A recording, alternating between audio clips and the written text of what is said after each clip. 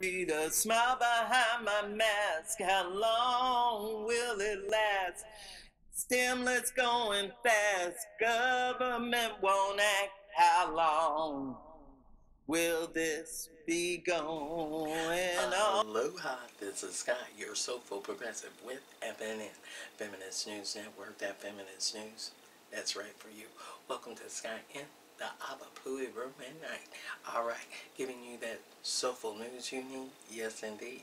And if you haven't told a friend to like and subscribe and get that soulful news the Black History way, you better let them know they can get it today. I know that's right. So what is it I want to talk to you about today? What is really going on? Aloha, this is February the 26th, Friday, 10 p.m. Hawaii time, and the House has just passed the stimulus relief package 219 to 212.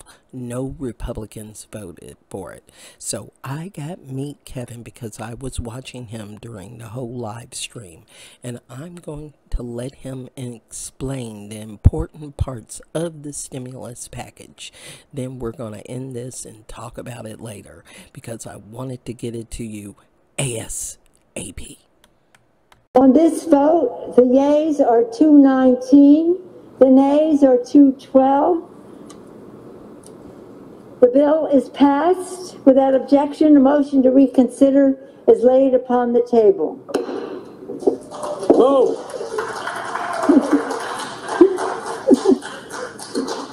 Woo! There it is, folks. The House has just passed the stimulus package, the $1.9 trillion stimulus package known as H.R. 1319, the American Rescue Plan.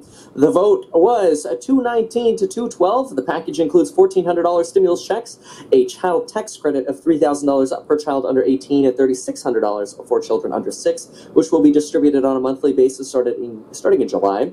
Renewed unemployment benefits, including a $400 boost beginning March 15th, $100 increase from the $300 boost previously.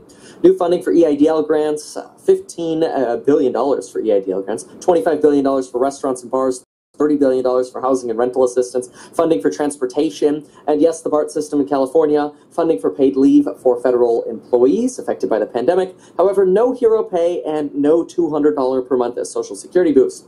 $50 billion will also be going to coronavirus testing, $19 billion for the public health force, $16 billion for vaccine distributions. State and local governments will be getting $350 billion to cover budget shortfalls. $90 billion will go to transportation and infrastructure. $47 billion of funding going to FEMA. Airports getting $11 billion, transportation agencies getting $28 billion, $12 billion going to airlines to avoid layoffs. $130 billion for education, $5 billion for pandemic EBT, increased tax credits for Obamacare through exchanges, and there will also be COBRA subsidies for laid-off health workers. ITIN individuals married to military members will also be eligible for $1,400 stimulus checks. The minimum wage provision is in this bill. However, when this bill goes to the Senate, that portion will likely be removed. Then this will go back to the House of Representatives to verify the modifications that the Senate has made, and the expectation is that this bill will be passed in full prior to March 14th, the deadline that Congress is setting. Congress isn't really good at keeping deadline promises, but that's where we stand now. So even though the House has passed the stimulus plan, we do not have stimulus checks on the way yet until obviously the Senate passes them and Biden signs the stimulus check package, which hopefully all of that gets done by the middle of March, in which case checks might start flowing for some very quickly, but hopefully for most by the end of March and the first week of April.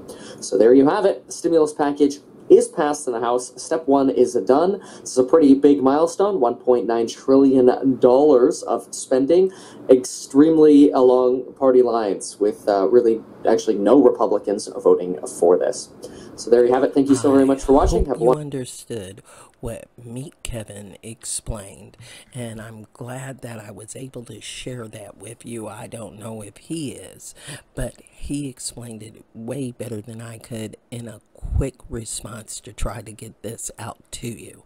So I hope you enjoyed that, and then we'll talk about this stimulus check and what it really does once it gets to the Senate, and we'll update you more then. And if you agree, tell me I ain't the one. Leave your comments below and let me know at FeministNewsN@gmail.com. Don't forget to like and subscribe to that YouTube channel and that Facebook page. And remember, I'm that Soulful Progressive one on Twitter. Got that rant of the day on Blogger. And thanks for joining the news crew. So if you got a story to tell, let me know. All right. And remember, I'm also on PayPal Me. You can do PayPal Me, Feminist News Network. Donate. All right, that's great. Or hook me up. I got that Venmo too. All right, you know what to do. Now, remember, in this era of hate, we got to participate. Because if we don't, honey, demonetization's all over the place. Silencing of independent media. We're getting the word out wrongly to not create change, but to scare people into saying, no, we don't want to do this. We still want this brutal police for... No. Time to change the wording so we can get the not just the message, but the action done. Thanks for watching. Thanks for joining. Peace. Gotta do something. We gotta do something. See the smile behind my mask. How long will it last? Stimulus going fast. Government won't act. How long will this be going on?